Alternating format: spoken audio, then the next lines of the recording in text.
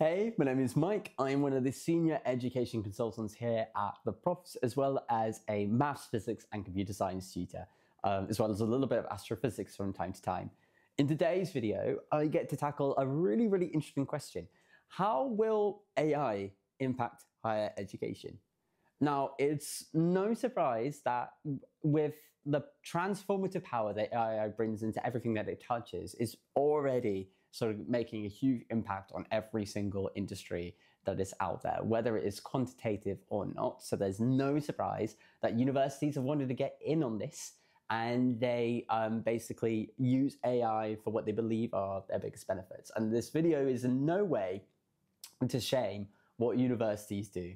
I do believe, from my personal perspective, having worked with many people going for machine learning and artificial intelligence master's degrees, as well as a few students for Cambridge's MSc in AI Ethics and Society, which, by the way, if you want to know a little bit more about, click on the video here. These are going to be a few of my insights that I found whilst going through the process. Now, two very common types of AI that people are exposed to on a day-to-day basis are generative AI, and that's basically this idea that the computer, from trained data, can already generate everything that it needs to. A really common example is GPT-3, which is the language, or like the sort of computer architecture that is used in ChatGPT at the moment. And then you have sort of AI for mostly for data.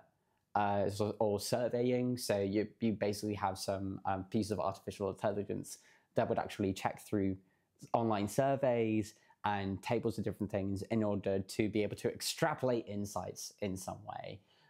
So, for example, King's College London, they actually had a partnership with the AI program Ramesh. They wrote a paper in 2023 where they were exploring basically why there was a little bit of an attainment gap between the people that were getting 2 1s and a first, and it was quite significant.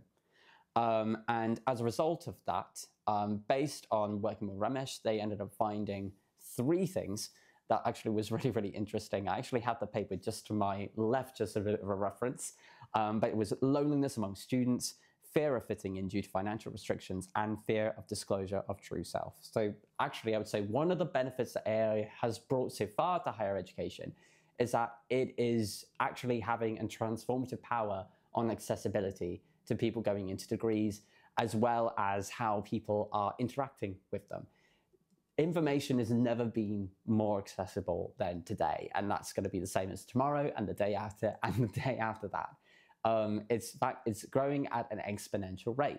So in terms of the amount of access and signposting that is needed to know where to look, it causes people from different social classes to be able to come together and study together, which I think is really wonderful. And I'm certain that that is going to be something that will improve in the future. It's also particularly good on the humanities side of things. So if we're going back to maybe ChatGPT, for instance, I think I once had a very deep sort of philosophical conversation with ChatGPT. I did it as a bit of an experiment. I was really surprised with the results there. We were looking at basically the nature, or the very definitions of kindness and what that can mean in different sort of circumstances. Not necessarily everybody's hobby, but it proved to me actually that it was very good at looking into very deep issues.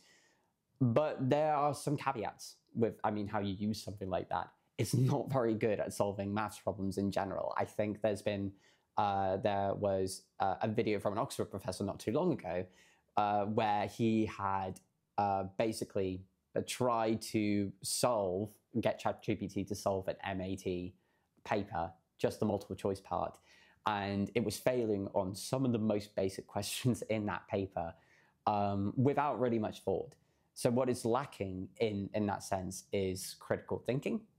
So that's a very sort of human quality that cannot be replicated, at least right now. I think there is a little bit of a philosophical debate as to whether it can ever be truly replicated. And I've actually seen this as well in quite a lot of applications for universities. So sometimes, on the very rare occasion, you'd find someone who's not very confident with their writing, who might have used ChatGPT to write an example of a personal statement for them.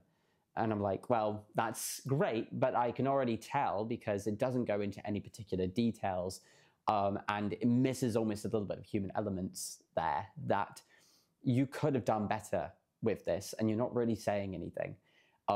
Generative AI in that sense is a bit of a people pleaser. There's a lot more work that needs to be done in order to cover all subjects there, and it very much covers things on the surface, but it is very, very good at actually helping you to organize what to do and where to go in reality. So in the context of higher education, it's certainly not like great for students to be able to sort of revise from in regards to their exams, or maybe getting, but it might be good perhaps for getting a template idea for a report or a dissertation. The universities have had to be really, really careful of this in regards to their plagiarism. So there exists, and it has existed for quite a while now, pieces of software that are actually able to detect generated text, especially if it doesn't match the writing style that would have been expected from a piece of a certain level or something that you've already written before. As well as AI that can actually detect whether you literally have just copied and pasted from another source. Again, using like AI for data. So universities are really, really strict on using this when it comes to all of their assessments. It's also really, really important as well when it comes to their applications. So whilst I actually work with students, and if I ever do bring up something like ChatGPT, I say use it for guidance, but don't use that as your final draft. Maybe there are some sentences or phrases that are nice to take from that, but it's more of a template. It might not even be the best template.